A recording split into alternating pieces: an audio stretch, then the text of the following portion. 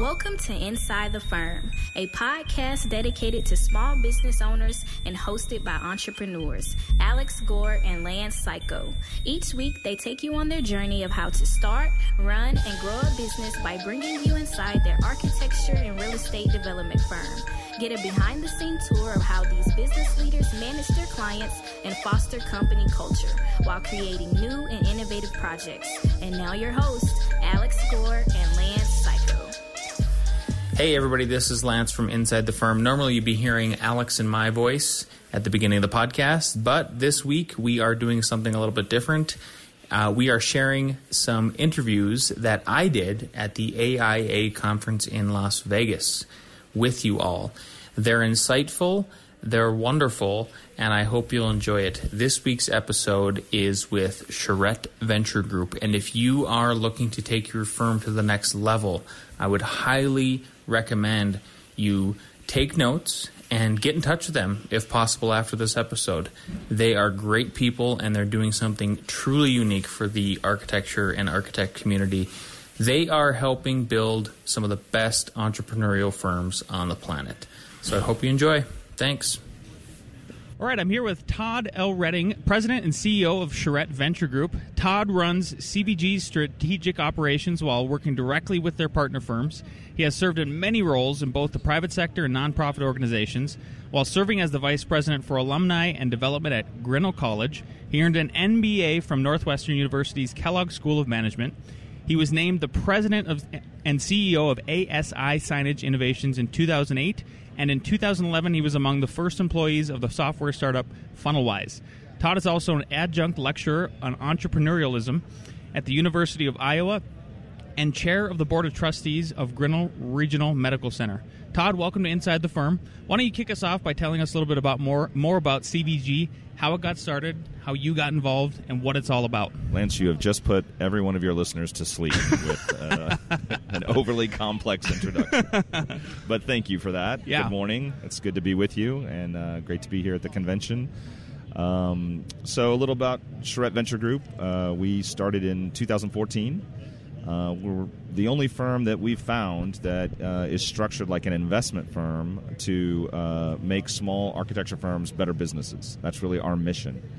And we do that in a variety of ways. We have a lot of different programs and things that we do. One of them is our annual business plan competition. So we host this competition every year. And tonight we'll have a reception here at the convention where we will announce and honor our winner.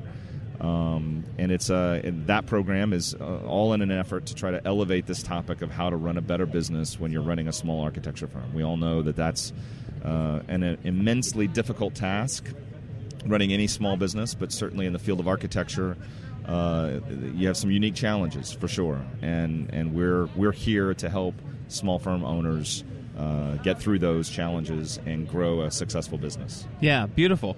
Why? Tell me. Let's back up a little bit about. How exactly did CVG start? Why in the world would you do something like this? Well, yeah. I mean, the competition is amazing. I want to get back to that too. But what made you concentrate on architecture firms specifically, or is it broader than that? It just to me, it looked like it was mostly architecture. It's just architecture. Yeah. I mean, we have some landscape architects, some engineers that are interested in. So in design field. Yeah, the design sort of field, primarily small architecture firms. And we get asked the why in the world would you do something like this question all the time. And it really comes down to the founder of our business, the founder of our company, Matt Ostanek. He is an architect. He's a licensed architect in Iowa. And he really started this company after seeing such a need for business-related resources in the world of small architecture firms. You know, in the tech sector, there's a business plan competition every day, right? And mentor programs and startup contests and all kinds of things. But then you get into the world of design, and it's just non-existent. Business is out the window. I'm sure he's told you many times, and we preach this on our podcast all day long, that that's not what's taught in school. Right. It's art over everything, and that's great because we're obviously we're in Las Vegas right now at the AIA convention, and you see all the architecture. So clearly, architects are good at designing things, but the business component is just out the window. It's not really there. So they just need help. I mean, they need support. They want to make a profit. They want to be successful, right? Yeah. Well, if they don't, they're not a good partner with the CVG. Yeah. But we, I mean, that's really our focus is to fill in those gaps that exist for small firms. They can't afford to go hire a full-time VP for marketing or a full-time VP for finance, and so we fill in those gaps for small firms. What's the smallest firm you'll take on? I mean, will you go down to like the 1-2 person shops? We have an incubator program that we provide to sole proprietors, but it's pretty selective. You have to be a sole proprietor that wants to grow. You really want to build your firm and multiply. Yeah, multiply, and a lot of them don't, and they don't. Yeah, right. Yeah. And if you want to stay a sole proprietor, God bless you. Many have a great I think great career. There's a statistic out there. Something like half of architects are just sole proprietors, and they don't want to multiply. I know, and there's nothing wrong with that. No, we don't have anything against that at all. But we are structured to help you grow to the 15 to 20 person size. That's really our sweet spot. It's getting small firms to that level. Our research shows that there's really a good, steady, stable spot when you're at that 15 to 20 person level. What is a management structure? Do you get them to the point where, Alex and I have talked a lot about how big do we want F9 to go. We're at 7 people right now, okay. And to us, the way we sort of thought about management structures, because we're both partners, we're both 50% owners and everything, is that once we got to 12 people, it would almost seem like a satellite could possibly happen after that. We see that sometimes. Sure. If there's just one principle, does this structure? How do you guys help them formalize a structure and how everything, the management works from there, like a tree? Yeah, we do. So we work a lot on succession planning. You can't start working on that early enough. On what is the life of the firm beyond your current ownership structure look like. So we work with firms on that all the time. It really doesn't make any difference if it's one owner or 2 or 3. The evolution of the firm looks the same. So if you're at 7 right now, are those 7 billable architects, or have you now invested in admin support? Those are 7 billable architects. So you're probably at the level where you need to start thinking about part-time or full-time admin, non-billable support to begin taking some of those tasks off of billable employees' shoulders. Well, we do have that contracted out. We have a bookkeeper; she does a great job, stuff like that. We have accountants and everything But I agree with you. We are at the point where it's like I'd really like if somebody could schedule things for me. Right. It would be nice. I mean, it sounds like a. That non-billable support, it seems like proposal writing, yep. Ordering supplies. I mean, just the day-to-day stuff that it takes to run a firm. When you start to get to be, normally we see it about 5 or 6 billable architects. About that level is when we advise firms to now start investing in that non-billable support, and it'll pay off in spades. Because I believe it. It'll take things off of your plate that you're doing today that you shouldn't be doing. Yeah. And then when you start getting, at the 10, 11, 12 people, you start investing in a marketing person. Every firm should be outsourcing bookkeeping. There's no owner of a firm today that should be doing the day-to-day reconciliation. You can outsource that so easily and inexpensively. And so that we work with firms immediately to do that. Yeah. Do you give recommendations? So, let's say you took on our firm. Do you give recommendations and referrals to you say, hey, this is a great entity here, or yeah. I mean, so I should back up. We start every relationship out with what we call a review meeting of your firm. So all of your listeners, we are ready and willing to meet with you for a 30 to 40 minute video call. Free of charge, and you'll get myself or one of our other executives with years and years of experience in this field to talk about your firm. We're not trying to sell you on anything. Talk about your firm, listen to your challenges. We'll give you some of those insights, the things that we tell firms that are standards and norms and best practices. That's how we start everything. And then at the end of that, we say, well, if you're interested in going to the next step, we'll do a full assessment of your firm. We collect financial statements. We collect proposals and agreements. We look at your digital space, all of that. And we do this full kind of report back to you with some specific recommendations. a couple of different meetings throughout that process. You get a chance to get to know what it's like to work with us, and we take a deep dive into your firm.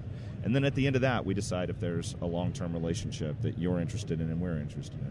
Yeah, we do that stuff all the time. So it's sort of like is it a gratis consultation meeting, the upfront one, and then once you start digging in, obviously there's a fee. There's a fee that comes with it. So the initial meeting is free of charge, and again, anybody can schedule this. You can go to our website and schedule it. We do them every week, many times.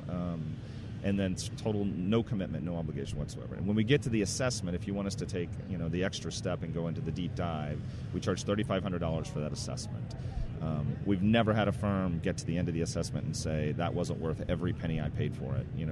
We give you really valuable insights into your firm. Well, you've got me seriously thinking about doing it now, and I'm not joking. I'm not joking because right now we're all of our listeners know we're in this giant development project. It's our first real estate development project, and as soon as we finish that, and it's selling, so we're going to be able to, get around the risk and have a very large surplus of cash. We're going to pay off a lot of debt, and we'd like to restructure in that way. So you're going to learn a lot through this process. Yeah. We see firms take on these development projects all the time, and sometimes they're what they expected, and sometimes they're not. It's been it has been turned my world upside down. Even my wife, she's just like, I did not understand there was going to be this much detail with all the finishes and everything. I was like, me either, Yeah. It's been pretty incredible. So, can you think of one story you could tell us about like maybe your most? You don't even have to name names about the firm, but like what is the best example you could give of somebody where you're just like, they came in, maybe they were even non-believers, and you've turned around into this amazing success story?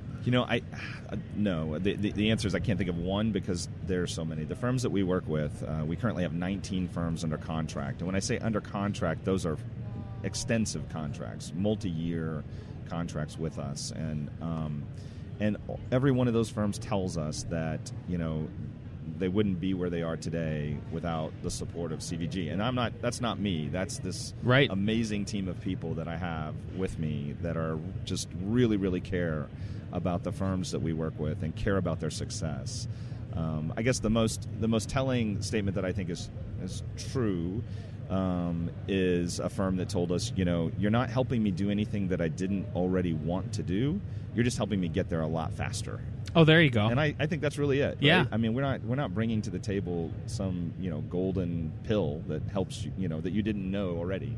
It's just you wanted to create a successful business. You just didn't really know how to get there, and we help them get there. Yeah. That's the best way of describing it. Yeah. You're sort of like a fitness coach for business, really. Right. I mean, honestly, like I used to look down on fitness coaches, and then all of a sudden I saw a lot of friends and family, and they go, it makes me be there on this time, and I do this, and it keeps me motivated, and it's streamlined, and it works for me. That's awesome. Let's go back to the competition. So yeah, sure. The competition is really cool. Just as a recap for everybody who's listening is this started in 2014 and it's been consecutive every year, right? Yeah. What was the idea with that? How did that stem? Well, that was sort of Matt's original test to see if there was really an interest in this topic. He wanted to. He knew that there was a need, but he didn't know if the architecture space would really embrace this idea of building better businesses, And so he put together he had seen these business plan competitions in the tech space, be very successful.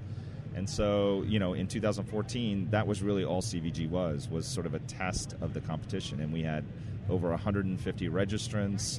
It was just an overwhelming success in terms in the first year. Yeah, in the first year in terms of interest. Yeah. How did you get the word out about that? Did you buy ad space or something? That's a great question. You should interview Matt and ask him that. Okay. Yeah, he just did grassroots stuff. He built a website, and he set up some social media channels. He had a brand, but it was very grassroots. Cool. It was just get the word out and see if it takes on any traction.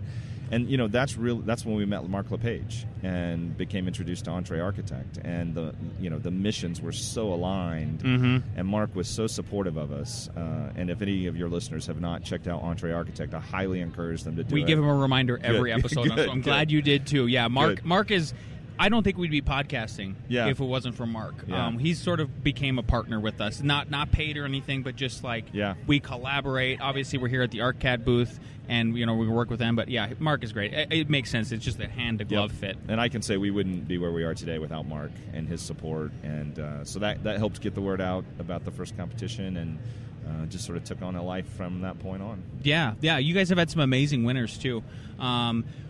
Very cool. So the competition was held this year again, right? Yep. And you'll be announcing. How many applicants did you guys have this year? I can't answer that. We've tested a couple of different processes from, it's a free competition, right? But everybody's skeptical about what this is. Free, but you should know that, right? There's a $5,000 prize at the end. $5,000 in prizes, yes. We pay for the winner to come to the competition or come to the convention, lodging, and we do give a cash prize as well. We have other sponsors like Monograph Software is a sponsor, Entrepreneur Magazine is a sponsor, Harvest Time Tracking is a sponsor. So,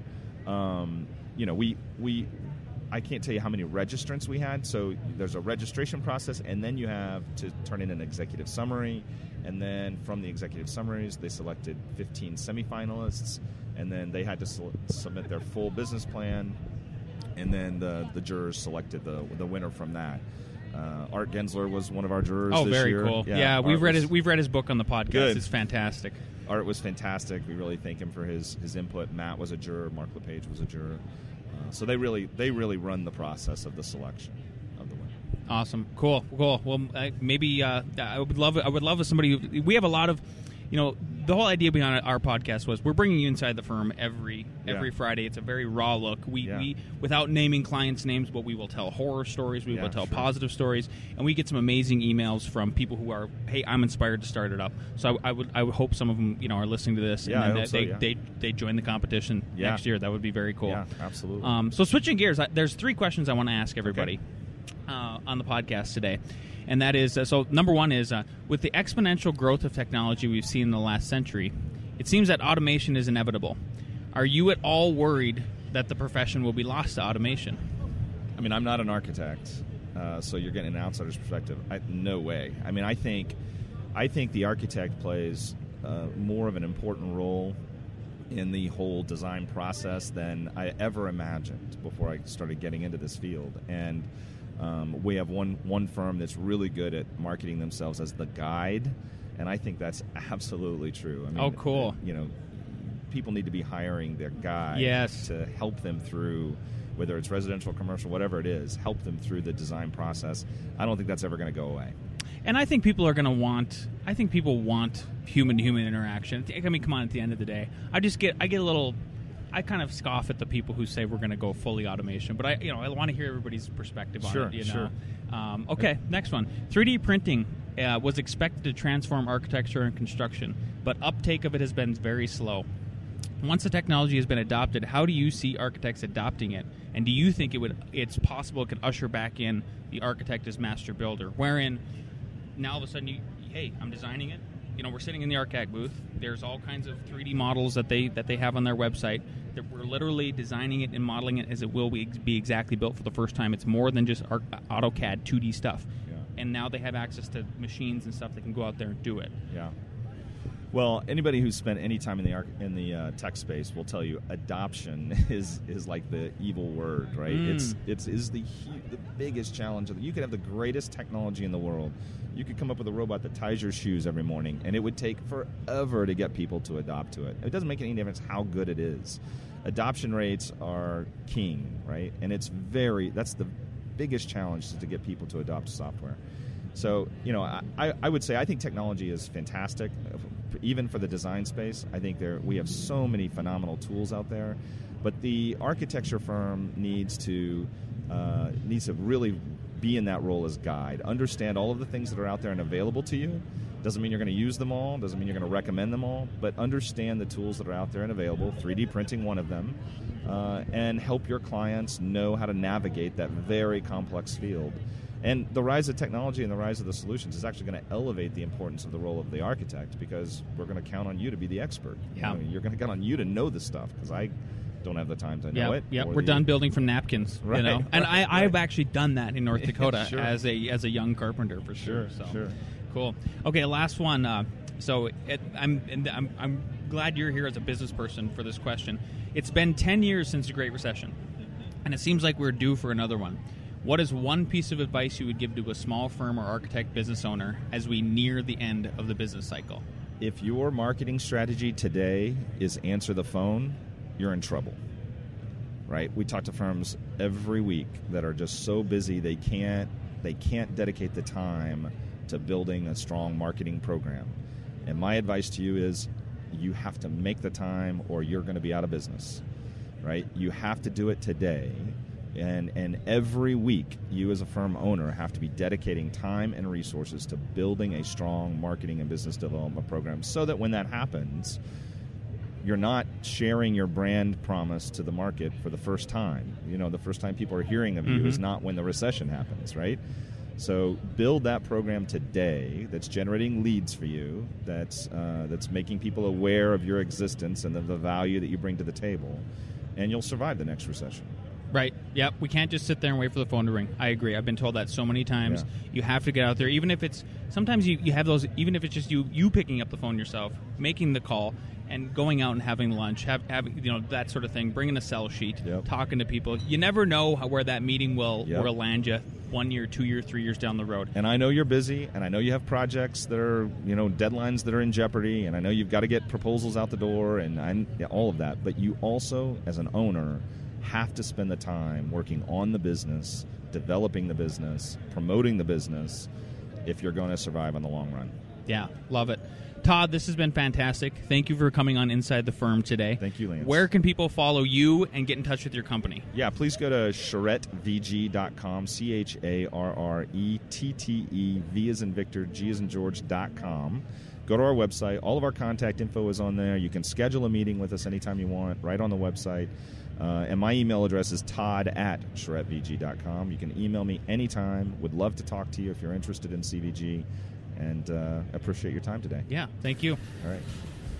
And now, a word from one of our sponsors. Hey, everybody. If you are trying to learn Revit, I think you should learn from yours truly, Alex Gore and Lance Cayko.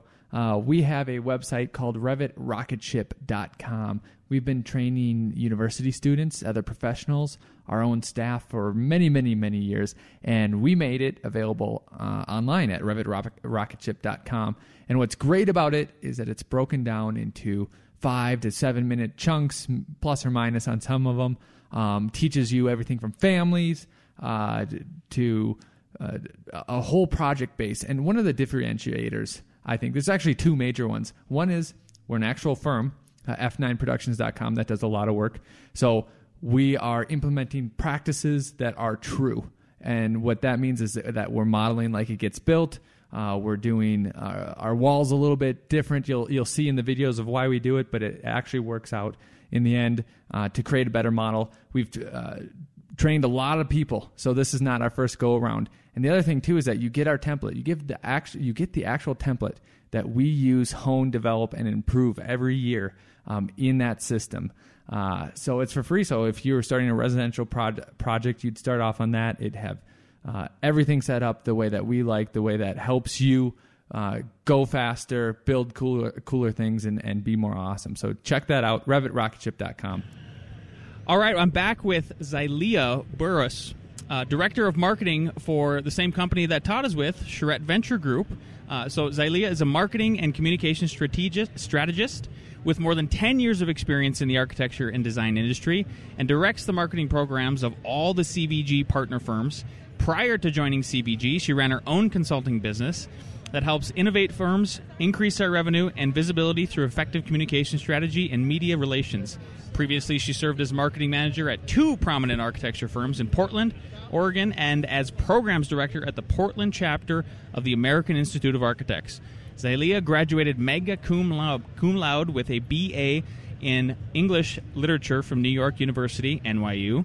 That's no small task, and has written about art, design, and business for numerous publications. Xylia, welcome to Inside the Firm. Thank you so much. Why don't you kick us off by telling us a little bit more about what led you to working with architects in the capacity that you do right now?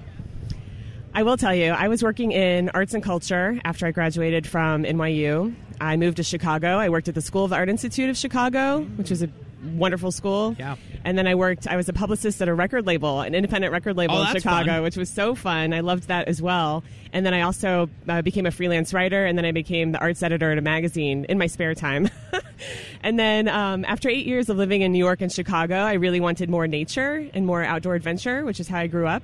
So I moved to Portland, Oregon. But before I moved to Portland, Oregon, I did a little sojourn at Arcosanti in Arizona, if you're familiar. I am. So Arcosanti, for people who don't know, is a pretty famous, amazing experiment in urban planning, architecture, social design. Experiment, really, too. Yeah, it was the whole thing. Yeah, it is. It's a and fascinating late 60s, place. Right?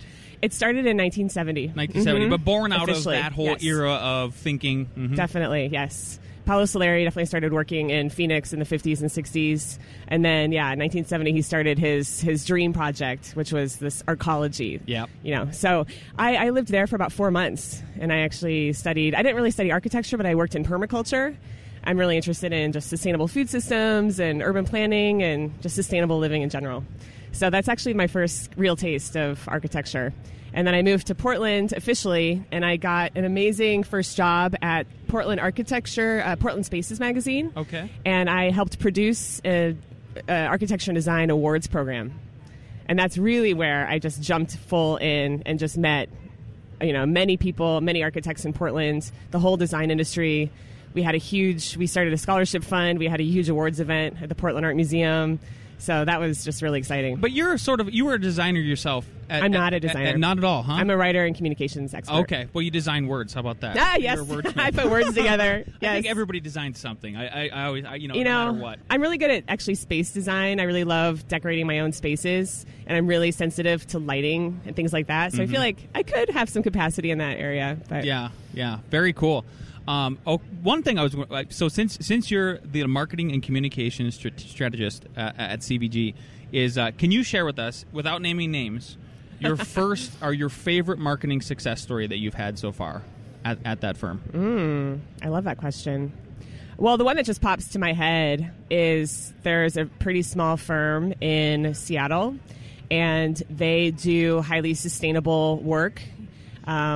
Someone on the firm is just getting their Passive House certification, but they've been doing kind of straw bale, net zero buildings forever, 20, 30 years. And we just got one of their net zero ADUs into Dwell. Oh, that's cool. So you guys will do that. And I have a background in PR, and I have some connections at Dwell, and we just pitched it to them, and they loved it. Very cool. And it ended up being an online article, which was a cost breakdown, which honestly the client wasn't that thrilled. They wanted a different angle. They just wanted it to be about how beautiful the house is. But looking at the article now, I think it's a perfect way to talk about the ADU and encourage more people to do it. Property owners, people who can't afford to move, but they, maybe they want some extra space. Yep. Or they want to rent out their space. That's really huge right now. Right. And in places like Portland and Boulder, Boulder, that's where our firm is located generally in Boulder County.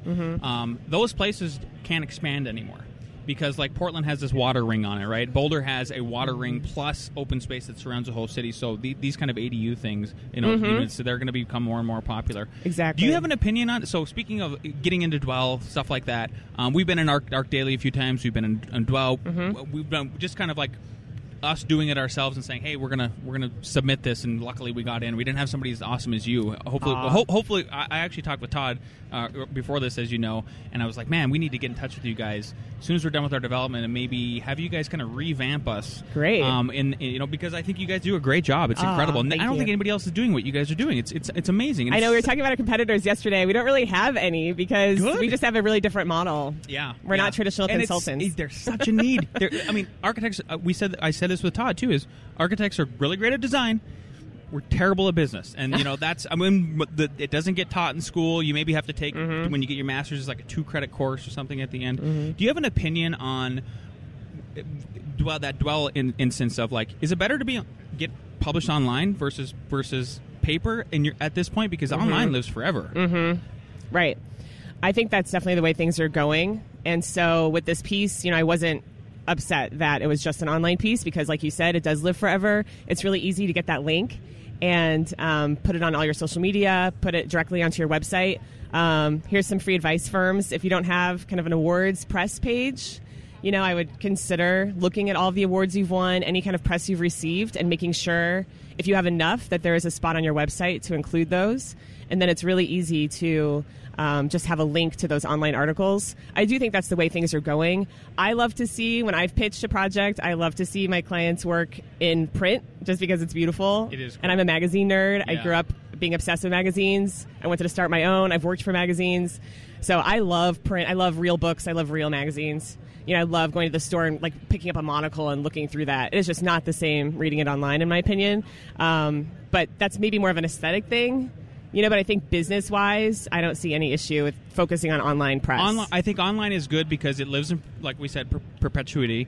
But then also, but then it's the first, people are finding people online, right? So they'll find your firm online, they'll go click on the links, and people want to, be able to say, hey, yeah, we have an award-winning architect, that's who did our house. Right. People like those brags things. Right. But so we've been in both.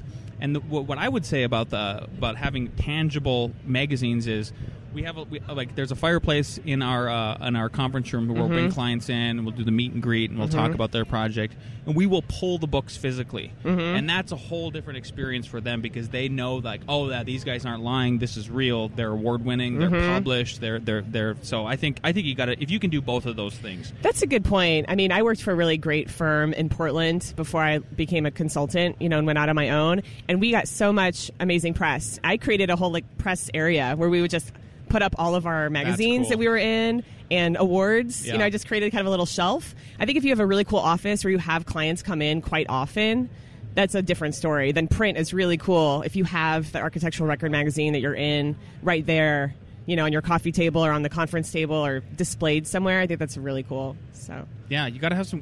I mean, you're selling them that you should be hired, right? And that gives them some confidence, I think. It gives them confidence. It shows a little bit of legitimacy. I mean, of course, you're a legitimate firm already, but it just shows that people are listening to you and they're paying attention to you, and that's really important for a client. And some clients really love press themselves. So if you've already been in certain publications, they feel more confident because they want that same press. Yep, couldn't agree more. All right, opposite question. Do you have any advice you can share with small firms who can't possibly... Oh, sorry, no, sorry. Now how about, again, without naming names, your most notable marketing failure story? And not that you have failed, but that you've seen other firms where you're like, oh, that wasn't a good idea. You shouldn't have done that. Is there anything like that you could speak about? Or just bad practices to avoid? Yeah. I am not thinking of anything specific at the moment, but I do have some advice, which is... I would not spend a lot of time and money on some kind of marketing campaign or endeavor without a strategy.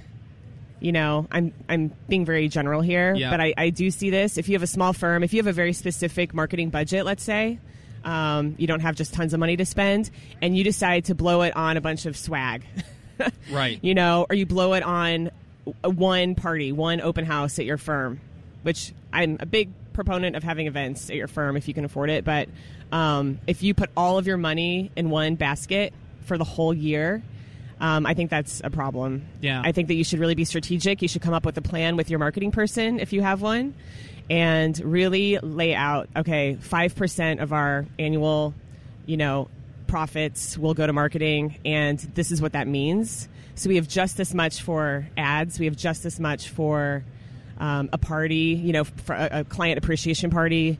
We have just this much money for photography, maybe for a PR consultant, and just really list it out and don't put all your money in one basket. Yeah, that you sort of already answered this question, but it leads right into it. Do you have any advice you can share with small firms who possibly can't afford to hire a marketing and communications strategist like yourself?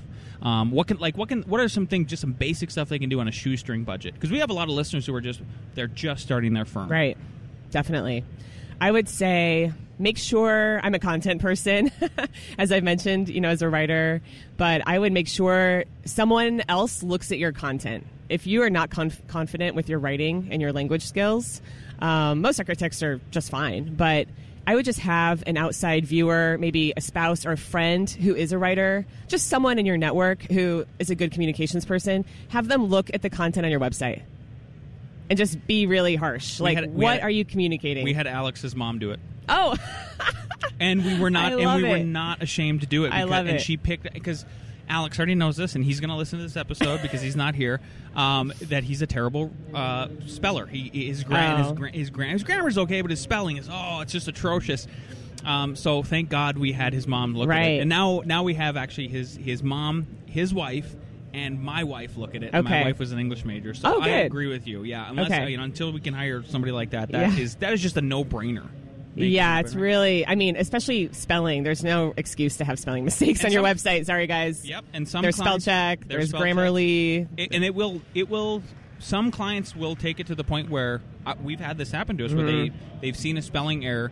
They've forgiven us, but you could tell they almost didn't sign because I think that's an indication of your lack of attention to detail. You know, it looks careless. Yep, and that's the last thing you want in an architect that you're hiring. Absolutely, right. Building fall down, go boom. It's not good for anybody, right? Okay, well, I've got some last like 3 questions here to ask you that I've been asking everybody. And you're coming from a sort of a in and outside source because I know you're not an architect, but you work with them all the time. With the exponential growth of technology we've seen in the last century, it seems that automation is inevitable. Are you at all worried that we could lose the profession to automation? I've heard that I should be worried about this. Honestly, for being pretty tech savvy myself, I'm also a little bit of a Luddite where I don't jump on the new technology. I'm pretty skeptical for some reason. So for me, I'm still a little bit not interested in AI and those kinds of things. And I am interested in automation, but not to the point where it puts humans out of jobs, which is exactly what it's meant to do. So I'm a little bit on the fence about it because I know a lot of people who are nomads and entrepreneurs and their whole lives, the 4-hour work week, that whole thing is dependent on automation. Yep. And systems that are set up once. And then you get to go to the beach, Damn you, Tim and you're making Ferriss. Money while you're sleeping. Yeah, thank you, Tim Ferriss. So, I'm really on the fence. There are pros and cons to everything, and there are pros and cons to automation. And maybe I should be more worried. I'm not that worried about losing communications and writing to robots, because if you've seen any, even Google Translate, it's just so faulty, Siri annoys me. They're so faulty. Yeah, I've gotten text messages from people who had spoken into the text, and it's just... Maybe it'll be there in 20 years, but I'm not that concerned yet. Yeah. All right. 3D printing was expected to transform architecture and construction, but uptake of it has been slow. Once the technology has been adopted, do you think you could see architects adopting it to the point where it'll usher them back in as being not only the architect, but also the master builder? We had a 3D printer at my last firm, and we spent a lot of money on it, and people played around with it, and nothing happened. We had some funky little toys, and that's probably the case at a lot of firms. And so I don't know yet. I see the potential in it for many industries, not just ours. But from a marketing standpoint, I hope that it becomes more popular and more used, because I think it's a great way to show clients what you're thinking without doing the whole traditional models, which are beautiful. But I think almost everyone has decided that they're too cumbersome. Unless you have a huge client and a huge firm where you have your own workshop. Or you're Jonathan Segal, who's just an architect as developer, and he kicks, he does it. He still does them. I'm hopefully going to interview him tomorrow and ask him that question. All right. Last one. It's been 10 years since the Great Recession, and it seems like we are due for another one.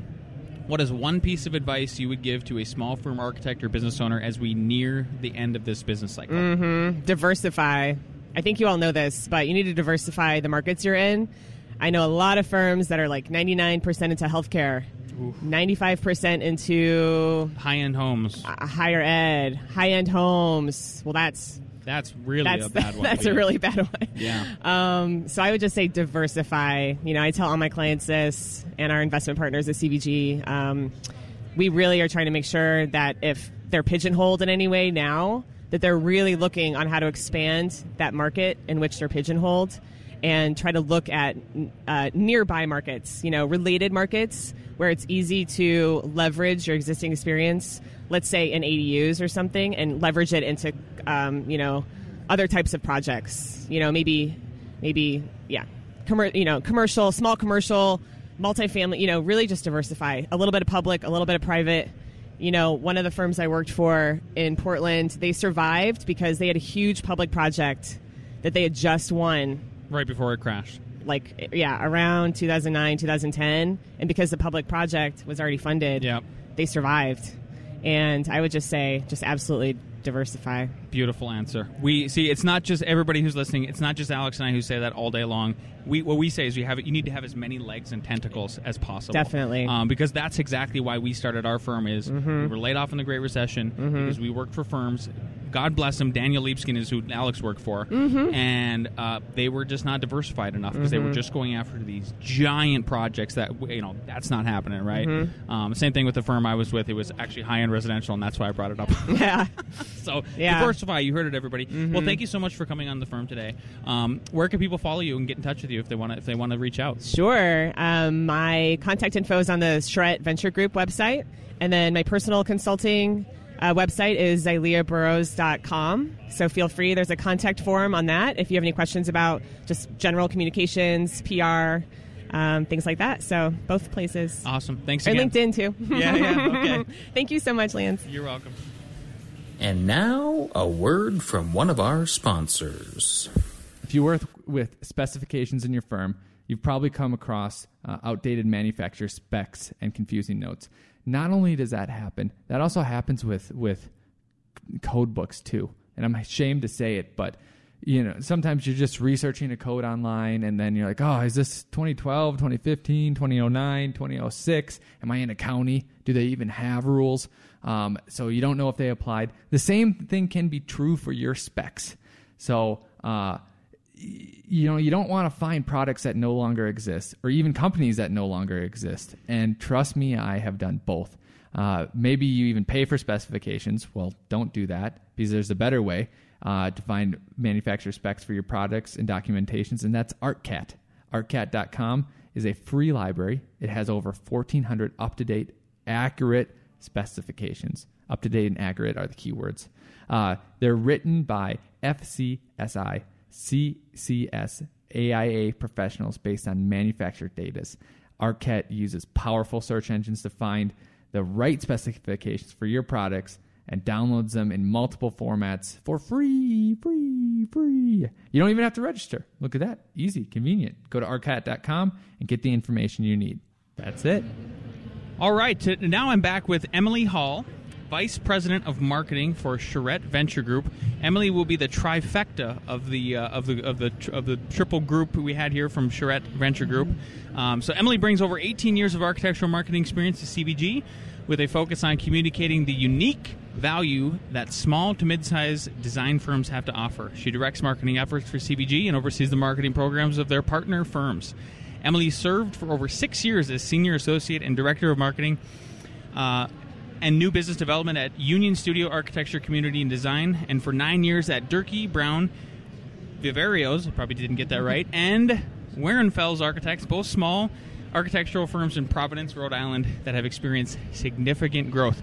Emily, welcome to Inside the Firm. Thank you. Why don't you kick us off by telling a little bit more about your daily stuff that you do? Like what do you do at Charrette Venture Group to help small to medium sized firms?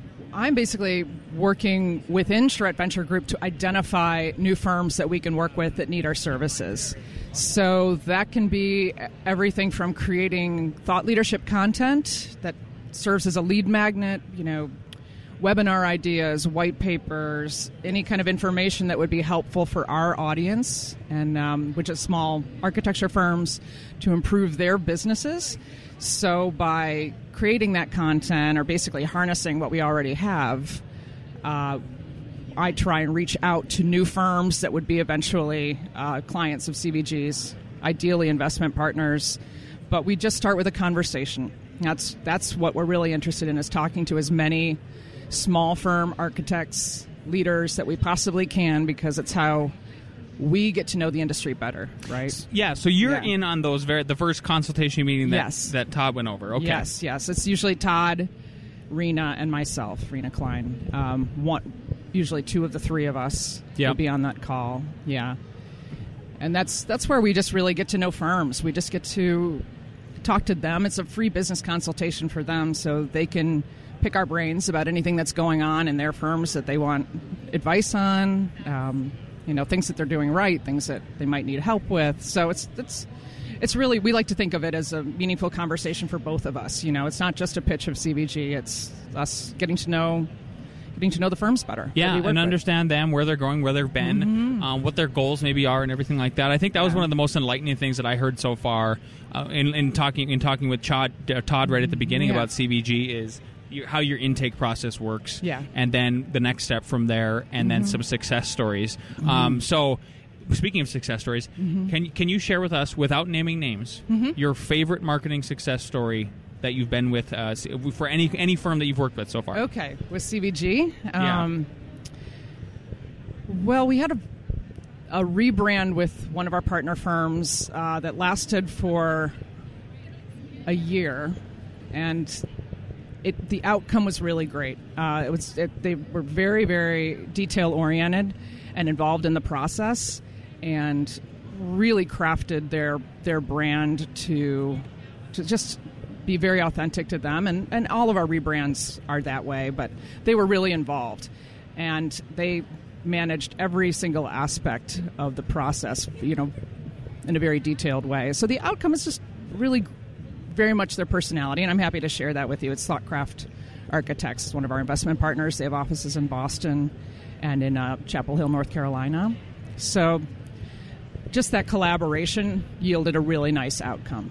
Do you ever find that when you go to do the rebrand that there's some resistance, or that the firm you're working with, they can't let go, right? I mean, because at the end of the day, you guys are kind of producing everything, right? Absolutely, and that's a really good point to bring up. I've had that experience. I've done several rebrands in my career, and the firms that we're working with have to be very clear on what their value proposition is, what their mission is, what their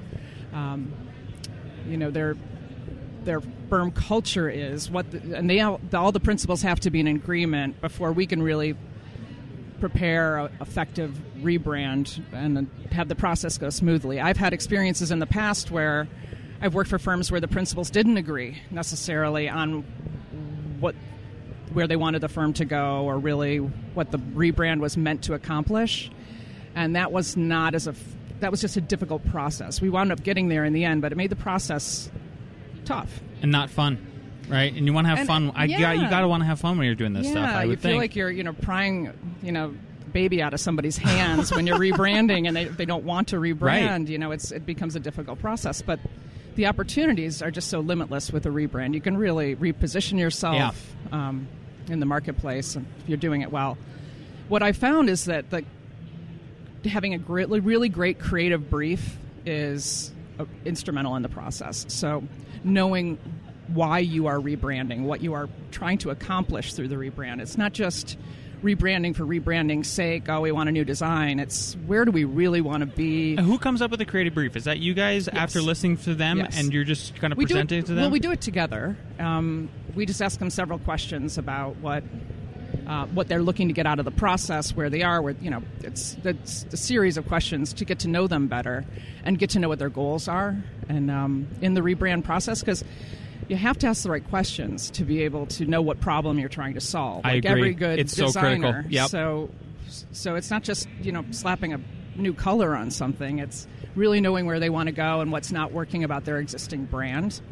Because sometimes it's not, rebranding isn't the solution. Sometimes you talk to a firm and you realize the brand isn't the problem. The other marketing activities need fixing, or business development needs more attention. And so that's what you find throughout that process. And that's where it's really helpful to know a firm inside and out before going through a rebranding process. And that's what CVG offers. It's unique, is we're looking at the whole system and then also taking that a step further with a branding. Do you guys also do our company is we only deal with private companies, private developers. We don't do any public work at this point. If somebody like me wanted to make that next leap and try to get into public work, I've heard stories from other little firms that try to do that with us and go up against the big boys who have dedicated marketing firms that put together the whole proposals. Do you help set people up in that way? Yeah, that's a tricky one, and that takes a lot of time and patience and perseverance. firms that I've worked with have entered the public market successfully, and they've done that by taking on small jobs, real kind of ankle-biter type projects that the big firms wouldn't touch, right?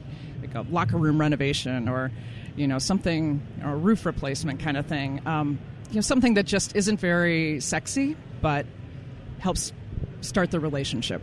And it's all about those relationships. It's having that procurement officer trust you and trust your firm and get to know you. So start small. And I do a great job. Yeah, I agree. No, I think you do have to start small. You just have to break in. You have to break into that gracefully, right? And then execute and nail it. I actually had a former employee, laugh at me once because I said, like, what if we just did? I was like, what do you think about we'll get into public work? And I was like, we'll just do, even if we're just doing ramps. We're doing ADA ramps for a year, and he laughed at me, and so it's reassuring to hear somebody else say, like, yeah, you go do something small, you figure out how to do it and do it well and execute and gain the trust, and then maybe they'll give you the bookstore at the university next, you know what I mean? And then eventually, 10 years down the road, you'll get the big endowment building. I don't know. But that's where it's at. Another recommendation I would have is I know in Rhode Island, and I'm assuming other states, that these are public documents. So the proposals, responses are public documents. So certainly in Rhode Island, you can go and literally check out existing proposals that your competitors have submitted. And oftentimes they have the scoring matrix attached to them.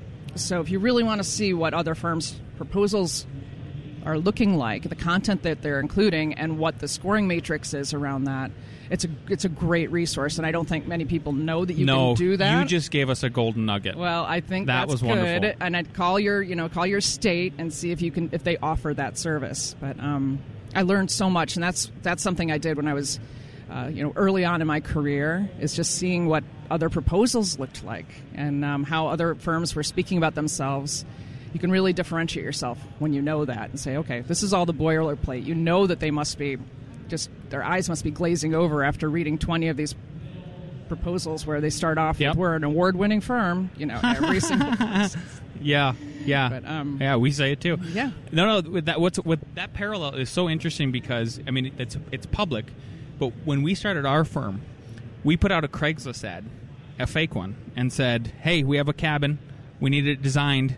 We need, the architecture, the structure, whatever, and we got like 100 proposals from people, and that's exactly what we did. Is we could look through them and said, like, what stands out to us? Like, put ourselves in the client. I mean, it's kind of, it's a little sleazy. I mean, kind of, but at the end of the day, like, it worked. I don't know. Now we have these pretty graceful proposals that we put out to people, and people can understand them. So I think that's a really valuable point. I'm glad you brought that up. People will love to hear that. Yeah, and it's really important to really connect the dots. And what you see when you read a lot of very average proposals is just spewing of information about every project that they've done, and without being very specific as to why it matters to that client, and really taking the time to, list only a few projects on your bio that say exactly what projects you've worked on that the client would care about. Listing a bunch of street addresses means nothing to anybody.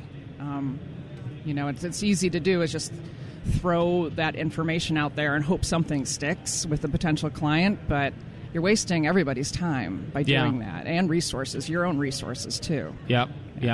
I know. It sounds like you guys take the guesswork out of a lot of that stuff. Yeah. So the opposite question I have of that is, how do you, without naming names, do you have your most? Can you tell us the most notable marketing failure story? And it doesn't have to be, obviously, you guys do a great job. I'm saying where you've seen other people do, where you're like, wow, you put all of your money and resources into this one thing. That was a bad idea. Oh, yeah. Like what to avoid.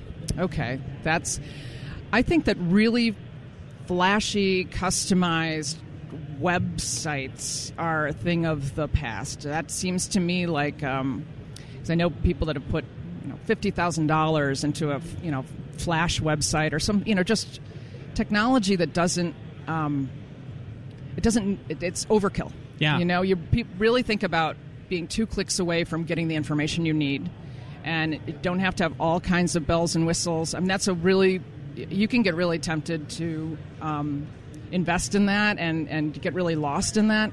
You really need to step back and say, like, what's the clearest way to reach our audience? Less is more. Yeah, we less is more. We call it digital fluff. And that's exactly that's the term that I'm looking for. Yeah. Our students do that with us. We teach at CU Boulder too, in addition to all the other stuff that we do. And we see that when they do their PowerPoint presentations, I go, I don't need slide transitions. I actually don't need anything but one picture per slide and you to talk about it. And it's that simple. So cut the fluff. Content. If you're going to spend money on something, spend it on professional photography. Ooh. That is what we tell all of our firms. If you have a limited budget, which most small firms do, that's the best thing you can. That's just the best investment you can make. Yeah. I mean, you see people investing in nice websites, and then they have every project they've ever done that's photos taken on their iPhone. It's like no. Have a few great, really nicely photographed projects and a simple website. Yeah, I like it. Yeah. You kind of already answered the next question, so I'll see if you maybe have one more little nugget you can give us. Do you have any advice you can share with small firms who possibly can't afford to hire a marketing strategist? What can they do in a shoestring budget? What are just some fundamental things they could do to get them to the point of being able to hire you guys in the future? Okay. Well, let's see. There's one offering I can certainly put out. If anybody wants to email me, we have a really great Excel spreadsheet that we use with all of our firms, and it basically lists, the months are the columns and the marketing activities are the rows, and it's a really great way to keep track of everything in one place that you want to do. Basically, like all your awards deadlines, proposal deadlines. Business development activities, who you want to talk to, what month, photography when it needs to be done. And you can really lay that all out and keep referring back to that document and updating it. And then you have a really good look ahead using this, using a spreadsheet like this, so you don't have any fire drills. It's the fire drills that kill you, right? It's like, oh, shoot, I forgot that awards thing is due tomorrow. Can we throw something together? Yep. So that's one resource, and that's free. Anybody can email me, and I'll send them can you give me your email? Sure. Emily at charrettevg.com. Okay, awesome. Yeah, send that to me, and happy to help. I think asking yourself really clear questions about your mission and vision and value proposition, even if you don't have a marketing team, being able to communicate your elevator pitch and your really unique value goes a long way. And I think, lastly, I would add business development. Most of the firms we work with are really either very good at marketing or very good at business development. Very few firms are great at both. Oh, interesting. Yeah, and that's a really nice combination. A lot of people try and, lean on one strength, to substitute for the other. But both activities are important. Even if, you're not a natural at business development, you really do need to be following up with previous clients, having coffee with potential new clients, and making sure you're doing some pretty keeping your basic marketing activities up to date. Like, social media is free. Granted, time is money, but social media is free. And newsletters like I think MailChimp and ActiveCampaign and those types of software programs, you can usually get a pretty affordable version of those. That's another one I would recommend as a means to reaching out to your mailing list and just keeping yourself top of mind, but sending them information of value. So that's another free thing that a small firm could do, is just make sure that they're reaching out to their former clients every few months and just letting them know what they're up to, and sending them maybe helpful tips on certain things. Again, that's free. So yeah, beautiful advice. Okay, I've been asking we'll kind of wrap up with, I've been asking everybody a couple questions, and I would like your take on them. So it's been about 10 years since the Great Recession, and it seems like we are due for another one. What is one piece of advice you would give to a small firm architect or business owner as we near the end of this business cycle? Oh, yes, I definitely lived through the last one. Yep. Yeah. Business development. Keep your business development activities current. That way, when the market starts to constrict and it's time to shake the bushes, it's not as awkward, right? You're not reaching out to somebody you haven't talked to in 5 years and hoping they have a project for you. You're keeping current with all of your existing former clients, and knowing what's going on in their lives and keeping that relationship going, so that they're automatically thinking of you for the next project. You're not